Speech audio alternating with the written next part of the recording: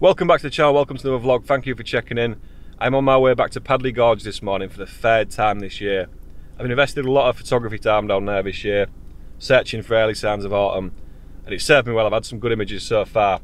So now we are balls deep, full throttle into autumn. It seems only fitting that I go back. And last time I was there, I was sat on probably the same rock, being greeted by a very similar robin, framing up a very similar image to Rob Bishop, only 24 hours apart, which is pretty cool. But what would be even cooler is if we were both there at the same time. So that is what's happening. If you don't already follow Rob, make sure you go check him out. He's a great photographer, great YouTuber, which is setting up for a nice day. I'm looking forward to it. So yeah, I'm back in the car, an hour and a half drive ahead of me. As usual, driving coffee montage, but I'll make it super quick driving coffee montage. Let's go.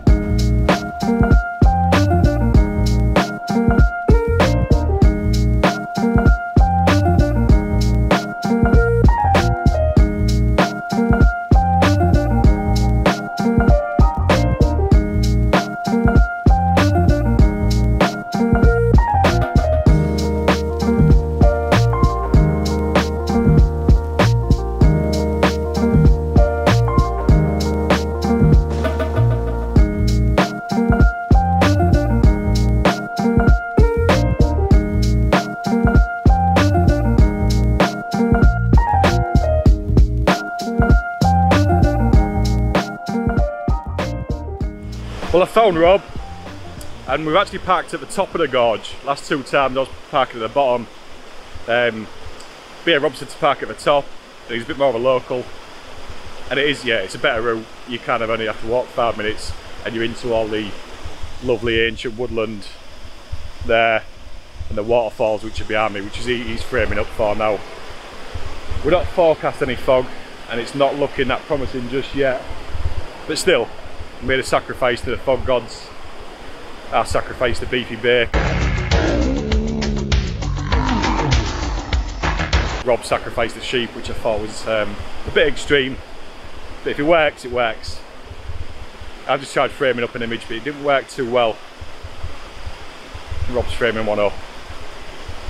Let's get a good start.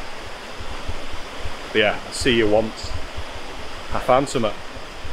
But what is interesting, even at this first spot, is how different photographers are in what they're looking for.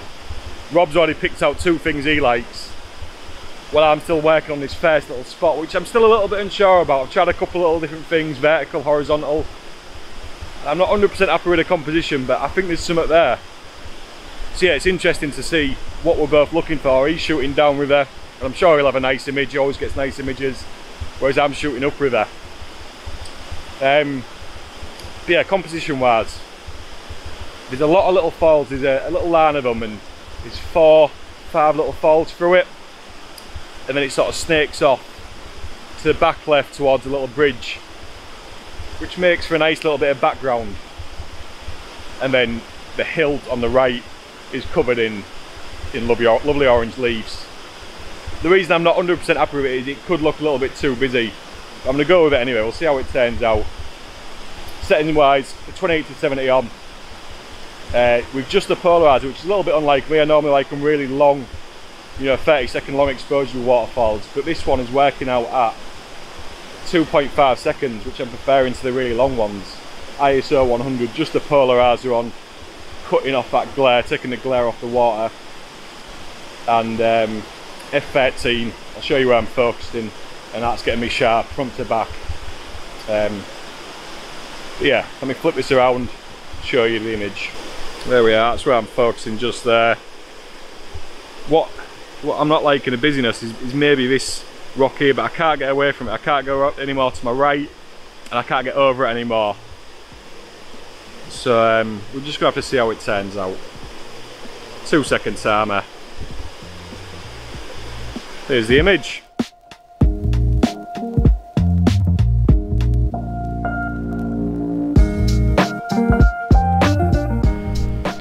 Well, I don't think the fog gods were listening to us when we made our sacrifice this morning. not an ounce of fog, not even a sniff of it, which makes it a little bit harder, you know, to make some sense out of the chaos, to find the composition. It's just all very, very busy, and with that, Rob's gone macro, he's gone tight in with his telephoto, which I think is the right choice. But I'm still going to try just one wider shot with all these lovely ancient gnarly branches and trees. It just looks really nice. It's just a shame there isn't any fog, but we'll have a go anyway. We'll have a go.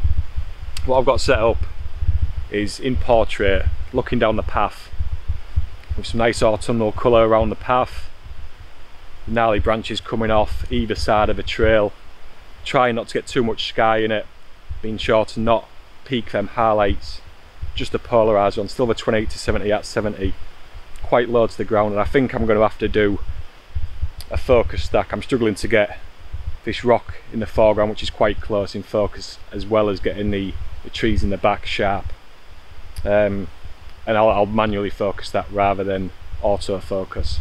So I'll show you the back of the camera. There we have it, just the polarizer on. I'm up to ISO 800 to have a quicker shutter speed because it's quite windy. I don't want too much leaf blare, so I think 0.3 of a second should be okay. So first shot, I'm focusing on them trees at the back, and then I'll do a second one, blend in Photoshop, and see how it looks. Here's the image.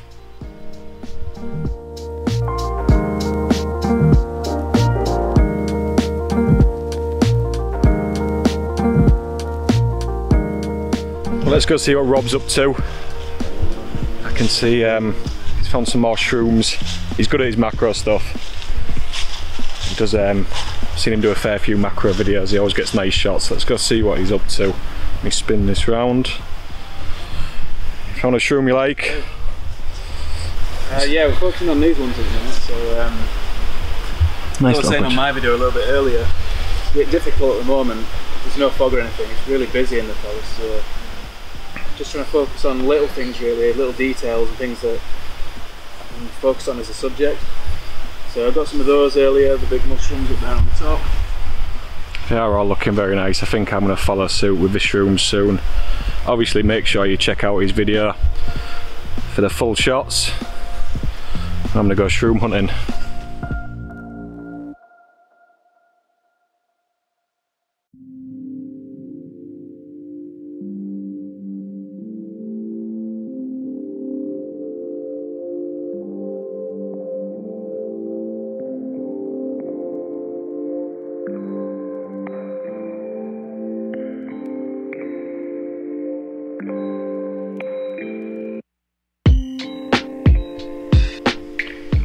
I'm kind of struggling a bit today.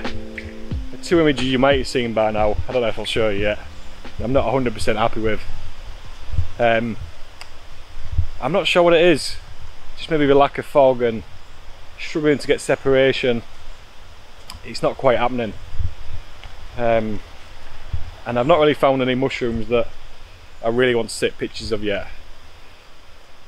The ones Rob got was nice, but I didn't want to completely steal his shot.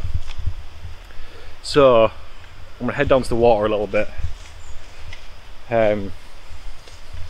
Long exposures always do it for me. So yeah, just trying to find a way down. I'm gonna go have a little look.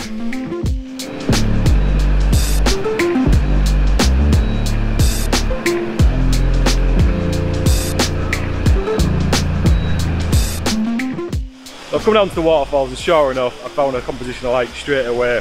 Lovely little fall, and the way I'm framing it, I'm shooting through the rocks a little bit, which creates like a little glimpse of the waterfall, and they create a bit of a V through the rocks. And then just behind it there's a lovely tree sort of snaking away, not quite as ancient and rugged as them ones up there, but it still looks nice. And then behind that is a whole lot of orange leaves on the floor, so it makes it really stand out, really pop. I'm going to stick the ND10 on for the waterfall, and then I'm going to have to do a separate exposure with a quicker shutter speed for that tree in case it moves. I don't want any leaf glare, any trunk glare, anything like that. And while I'm doing that, I'll also do a focus stack. I might as well while I'm doing it. So focusing on the waterfall with the, I think it's about 2.5 minute long exposure. Get really nice smoothed out water, and then a quicker one for them trees, focusing on the tree at around f8 on both images. When I blend them together, it should come out looking nice. Yeah, hopefully it'll look nice. If it is, here's the image.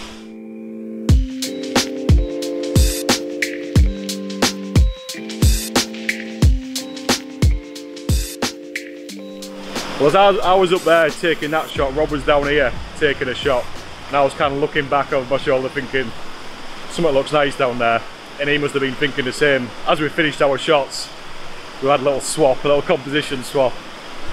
So yeah, I've come down to these falls, and it's really nice, some really nice colour in it, all kinds of little falls. And I'm not really sure what Rob did. I don't know if he's punched in a little bit, because I can certainly see a lot of punched in shots there. But I'm going to go a little bit wider. It's interesting to see. I'm going to be interested to watch his video to see what he did here, and also to see what he's doing over there. Now, we are very similar photographers, but obviously we've just got a slight different take on things. But I'll show you what I'm looking at in a minute. Let me flip this round. Camera's on a little bit of a lean because we're right in near the water, hanging over the edge a little bit, and I'm also trying to avoid this branch here and then rocks there as much as I can. So I'm kind of leaned over a bit, which is, you know, it's a bit daunting. I'm worried my camera might fall in, but we'll do out to get the shot. Well, yeah, here's my composition. We've got 2 falls coming on the outside of them, big cluster of rocks, which got loads of nice colour on it, loads of nice oranges, greeny moss. It'll be really contrasting, as you can just see a glimpse of that tree trunk in the middle, with a couple of ferns coming off it. And yeah, the water just meets in the middle at the bottom right of the frame, so there's a bit of a diagonal theme going from top left to bottom right, and I'm really liking it. I can certainly see a lot of individual shots with it, but I'm quite enjoying this wide angle shot as it is. Settings wise, with a 28-70 on at 28mm and just the polarizer on, got 6 seconds from f16 and ISO 100. I could probably go down to around f13, but I'm just bumping it a little bit higher just to get 6 seconds. I didn't want to put the ND10 on. I think 6 seconds would be nice for this, just leave a little bit of structure in the water. But yeah, let's take this shot and I'll show you the image.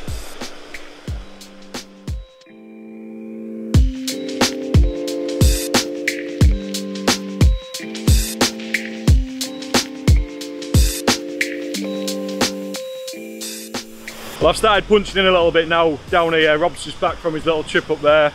How did you get on up there, Rob? Yeah, good. Really good shot. I'm interested to see what yours came out like. I used a little bit of the wide angle afterwards. I found that helped getting more of the nice orange background and the waterfall in at the same time. When I was using the 24-70, I couldn't quite get as much of both of the elements that I wanted. Yeah. But yeah, it's really nice to see. Bit of an hard balance when it getting in the right amount of waterfall and that nice colour at the back, but yeah, you went a bit wider, yeah. Yeah. We'll see how mine turns out. I think I rushed it a little bit because I was dying for a weed, to be honest, but it might turn out nice. So yeah, I'm punching a little bit more down here now where I stole Rob's composition. Just punched in a little bit. Let me try and flip this for you. This is what we're looking at, and what I really like is them branches just sort of going through the middle.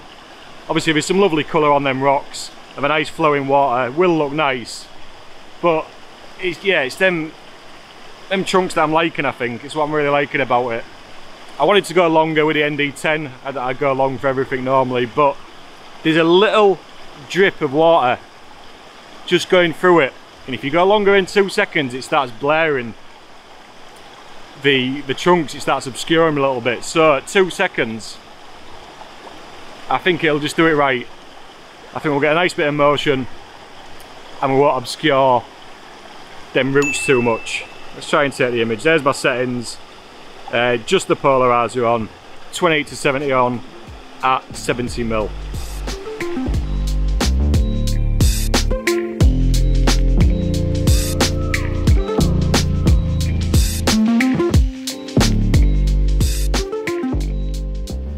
Well, I've just found this really small little shroom. It's perhaps about 15mm tops. And what I'm going to do is I'm going to shoot it in portrait, really shallow depth of field, f3.5 with a 28 to 70. Get a nice blurred foreground amongst these leaves, these brown leaves you can see. Blurred background with that bokeh. You can see the light at the back. Just focusing on that. I'm not really geared up for macro stuff at all, so it's going to be quite small in the frame, but I'm hoping it look nice, you know, a lot of negative space and just a tiny little mushroom amongst it. I might have to crop in a little bit, I might have to super res it in Lightroom, but with a bit of dark and moody editing I think it'll look really nice. I can't show you what I'm going to do because I'm having to get really close to the ground, put the camera on the floor, I can't be on a tripod. But yeah, here's the image anyway.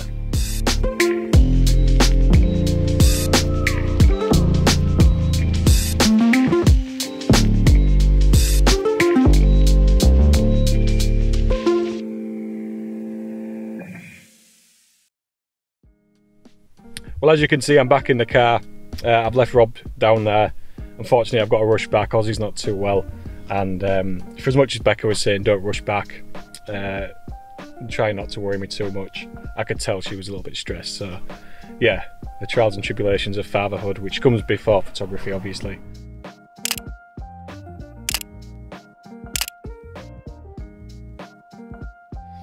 But it's been a good day anyway. I think I've got a couple of images I'm happy with. I was interested to watch Rob work his process, see what he's looking for, especially them two middle shots around the waterfall where we swapped locations. I stole his composition and he stole mine.